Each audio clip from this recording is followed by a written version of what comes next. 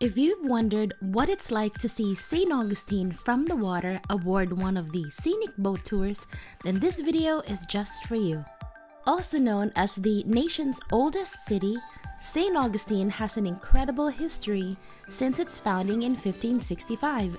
This coastal town has managed to intrigue and entertain visitors for more than 450 years, and the reason why I keep coming back. If you're driving over the Bridge of Lions from Anastasia Island, you'll be making a left at the light heading north on Avenida Menendez. The St. Augustine Scenic Cruise ticket office is located here at the St. Augustine Municipal Marina. Note that there is no parking lot at the marina, but there's parking all around the area that is metered street parking, which is what we did. Do you need reservations? Cruises are based on availability, or if you wish, you can reserve on their website.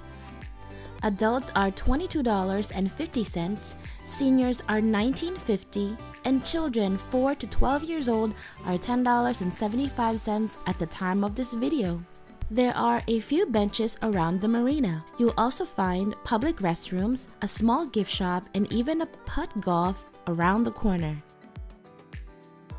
Aboard the Victory 3 boat, guests can sit inside the first deck, or there's a few chairs at the very front under the shade, but you'll have to get there first to secure these seats. There are plenty of open-air seating on the second deck. Note that there are no assigned seating. Guests are free to roam and check out the views from different spots on the boat. Other cruises sail from this marina, like these pirate ship themed ones. Enjoy a 1 hour and 15-minute narrated tour all about the history and rich culture that is St. Augustine. Going under the Bridge of Lions, you'll appreciate the architecture and design of this drawbridge that allows commercial and recreational boats to sail through the center channel.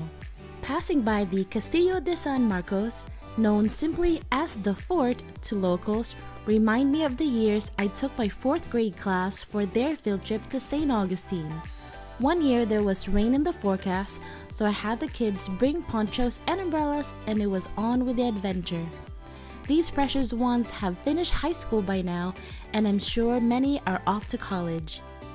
If you're enjoying this video or getting value so far, smash the like button.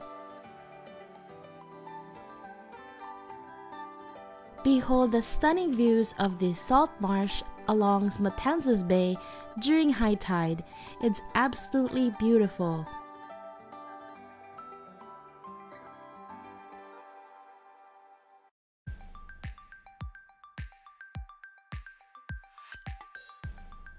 From the open-air top deck, here's the view as we approached the Osina Bridge that leads to Villano Beaches and Ponte Vedra areas.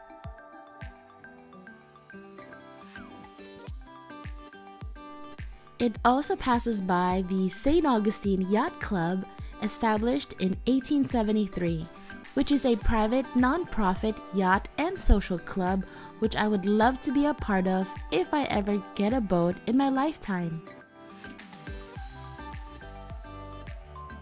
Here's some more of vessels and yachts as we pass by the Conch House Marina Resort.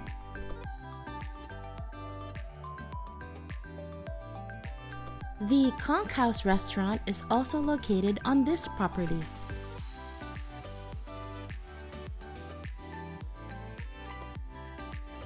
Now we're getting really close to the St. Augustine Lighthouse.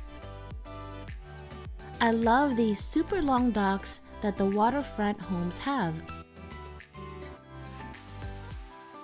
Our boat makes a turn right before getting to Anastasia State Park area to head back to downtown. By the way, if you're wondering, there is a cash bar that serves bottled water, sodas, beer, wine, and small snacks on board Victory 3.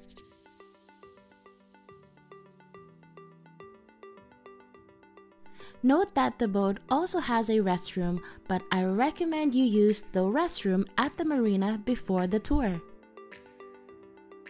If you've enjoyed this video or learned something new, please click like. Comment what's your favorite thing to do in St. Augustine that I should check out next. And share this video with your friends. It really does help the channel out. Until next time, my name is Grace Joy. See you in the next video.